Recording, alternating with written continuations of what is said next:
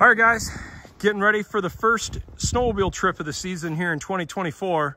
This year's been pretty rough so far. We've had really low snow conditions here in Michigan, but pretty excited. Finally gonna get to go ride tomorrow and try to hit up some snow here in Michigan. So curious, what's your guess? What do you guys think I'm gonna get for fuel economy pulling this trailer? This is 7.5 foot wide, 23 foot long, 7 foot tall. Dry trailer weight about 2,500 pounds, and I'm probably going to be sitting with about 2,000 pounds inside the trailer. Yeah, I only got 2 sleds in here right now. Pulled the other one out. It's going to stay back. But I'm going to say about 5,000 pounds, 4,000 or 5,000 pound range payload.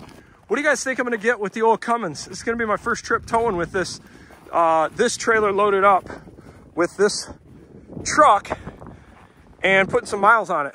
What do you think? I'm going to think about 12 miles per gallon. If I got better, that'd be even ecstatic. But believe it or not, the weight of these trailers, man, it doesn't matter the weight. It's something about the size of these, and in the wintertime and the speeds in Michigan, they just don't get great fuel economy. That trailer behind us in the background is about 12,000, 13,000 pounds loaded up. And there ain't much difference in fuel economy pulling that versus this 4,000 or 5,000 pounds. So let me know what you think. I'm going to be real curious. We're going to get some cold weather. I'm going to be curious to see how this Cummins does in this cold of weather. So, well, first trip of the year. Curious to see how we're going to do in fuel economy. Just getting the truck filled up, and I'll do a hand calculated once we get there to do straight 100% highway towing. We might have to do a little bit of 4-wheel drive towing, I hate to say today, because it's snowing a little bit and the roads were not perfectly clear on the way here. So we'll see how it turns out. Filling up every time. I always try to do the 30-second method just to keep it consistent. There we go. Reset that. Trip. There we go.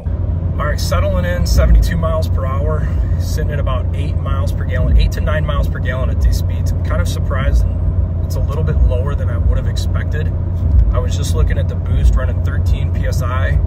Tire pressure, everything's good there. I'm not in any sort of regen. I would have expected a little bit higher, but it is cold. We have a west-southwest wind. I was wondering if maybe that could have had a little bit of an impact, but it shouldn't hurt it. See the trailer there? You can see consistently 9, 10 miles per gallon. Okay, so I did confirm we did have a bit of a headwind, and right now I'm at 73 mile per hour, which is on the dash, but actual speed probably is more like 76 miles per hour right there because I'm off about 4%. So that's actually not too bad, and you'll kind of see here towards the end of this video, it actually does pretty decent considering this situation. I talked to a guy pulling the same size trailer at the gas station with the new 2023 Ford Super Duty with the 7.3 liter gas, and he was towing 10 mile per hour slower than me, and he was getting about 7 miles per gallon. So I'd say the Cummins is doing really great. All right, 16.7 gallons, 182 miles. Let's see what that comes out hand calculated. All right, so computer said 11.2, hand calculated was 11.3. Not too bad towing the trailer.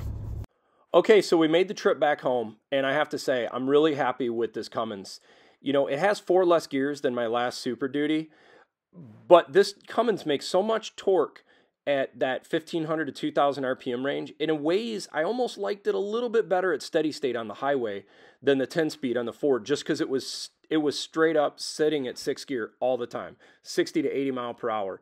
Very happy with the fuel economy. I don't think that's that bad considering there was actually 3 remote starts added into that, and we could have even improved upon the numbers.